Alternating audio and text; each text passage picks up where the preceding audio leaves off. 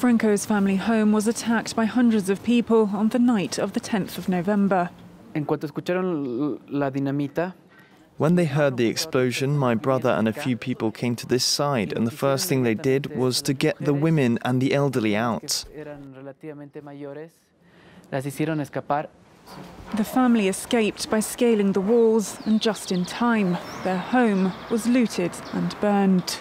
They destroyed the kitchen. This is one of the children's bedrooms. Franco's father, Waldo Albarracin, is a rector at a public university. His students had demanded the resignation of Evo Morales. I think the aim of the attack was to intimidate people, and it worked. When Evo Morales left power, angry crowds marched out of their working-class neighborhoods.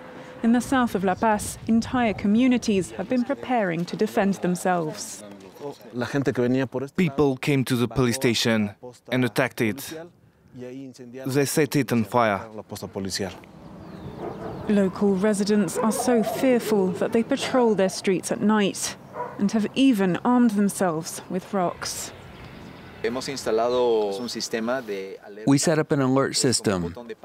It's like a panic button that can be triggered by any neighbor from their phone if they spot anything unusual.